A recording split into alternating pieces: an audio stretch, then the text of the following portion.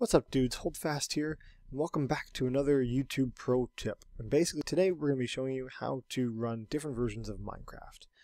You can start by downloading the latest version or whatever version you want to run, and just have it somewhere on your computer. But first we need to access the Minecraft folder, and you can do that by opening up your Windows Explorer. Sorry, I couldn't think of the name. Oops. Your Windows Explorer, and simply type in %, app, data. So % is Shift 5 on, I guess, North American keyboards. I think it's the same pretty much everywhere. %, APPDATA, %, press enter. The first folder you should see is .minecraft. Double click on that, and this is the folder where all of your Minecraft information is stored. And before I continue, just want to let you know that any changes that happen that either break your game or do something bad, it's not my fault, so too bad. Always do backups if you save. This is your save folder under the save. Always do backups just in case. So if we go to the bin folder, that's the one we're looking for, BIN. You'll see in here, this folder won't be in here, but this will be here. And it's basically just this folder, or this file, minecraft.jar, is the main file that runs Minecraft. And that's the one we're going to be working with. So always, always, always make a copy of this before you do anything. So you should take your downloaded version of Minecraft, or whatever the snapshot is, or anything like that, and bring it into a snapshots folder inside of here. And under here you'll see all of my latest files that I have. The latest snapshot right here, 12W40B. And all I'm going to do is copy that one. So just go to copy, I'll go back, and I'll paste it in here.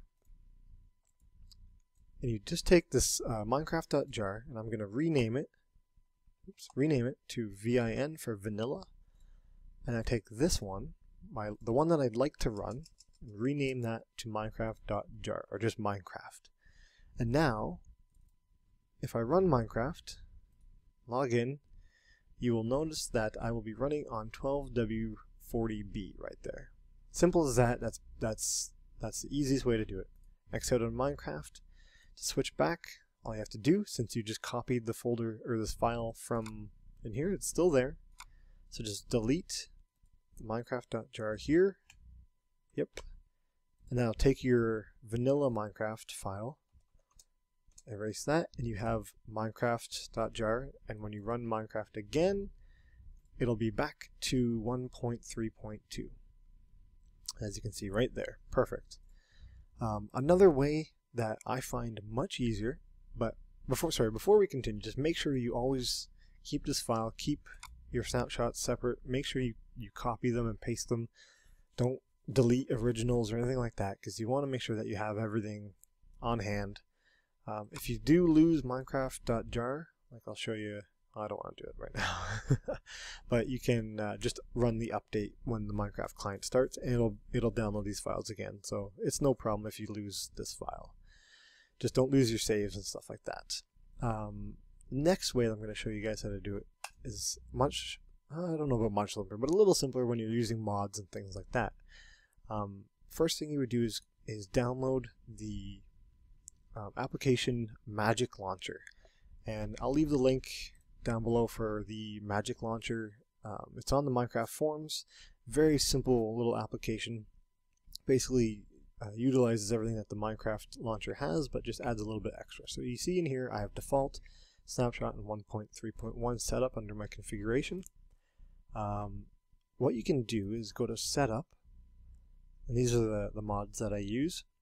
And under, let's click on snapshot. You'll see it automatically selects minecraft.jar. If you'd like to, it's in the wrong location although, so it won't work. If I go to select, actually I'll show you guys. If you want to set up a new one, we'll set up, let's go 12W40B. Copy from snapshot, so it's okay. So this configuration is called 12W40B. So if I want to run the latest snapshot, I have to find it first. So we click select. This is my downloads folder, so it's not in there.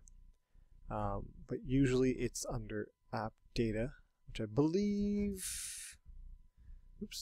it should show, which it's not. Interesting. Not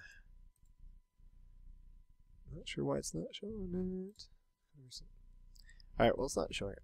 but for some reason I can't find that. What you need to do is download the latest, store it in a separate file, which is not under that app data folder. Store it somewhere else on your computer, on your desktop, or my documents or somewhere. So I have it in my downloads folder. So if I select this one here and click open, it'll now run from that one. And you can then select whatever mods you want to use. Unfortunately, none of those will work with 1.3 or with 12W40B. You can also select other mods, other things you don't need to use right there. Click OK, and also click under Options. It'll show you where it's getting the information from. You don't need to touch anything in there. We'll click Login under 12W40B. You'll notice now it's running under 12W40B. Very simple. It's just another way of kind of bringing all your mods and snapshots and things into, oops, that's the wrong one, into one location.